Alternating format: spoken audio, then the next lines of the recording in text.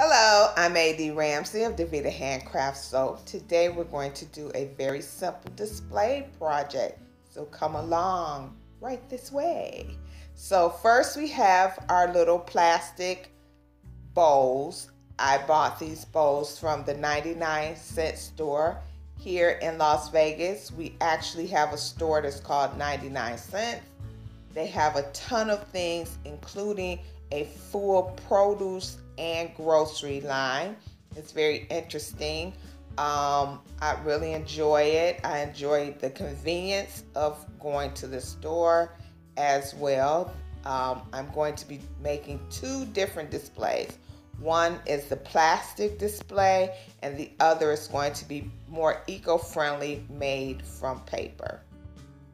Now that we have the tag off, we're going to take a little bit of super glue and make a dollop right in the center, because the bowl that we are going to put on, as you can see, I already put some glue there, that will match up perfectly, and so that way we'll know that the bowls are in the center, because it's one large bowl and then I have a smaller bowl which will make the base, so that we will have some height for our display.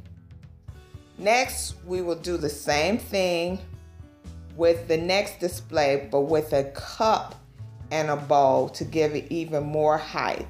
So this time I'm going to go around the edge of the glass, the plastic cup, and put it in the center, so we'll know exactly where we need to place it when we attach it to the bowl. And make sure that those two dollops on the inside match up, and now you have it perfectly centered. While I was waiting for the glue to dry, I made a little balloon display for absolutely no reason. I just wanted to see if I could do it. Now with the glue dry, this is part of the display. It came out just the way I wanted it to, with a little bit of height and dimension. It's an easy project anyone can do.